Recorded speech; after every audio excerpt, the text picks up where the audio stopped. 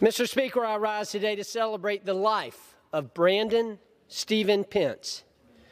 Braeden passed away this past October after courageously fighting multiple medical conditions for his entire life. Braeden's life was cut tragically short, but the impact that he left on others, his friends, his family, and members of our community will be felt forever. He was known for his kindness and the joy that he confidently displayed to others. You could often find Braeden outside enjoying the sunshine or in a walk with his nurse Bonnie, waving at everyone he passed. Braeden should be an example to all of us on how we should live our lives. Even in the face of adversity and challenges, it's important to always stay positive and to be kind to others. I want to express my deepest sympathies to Braeden's family.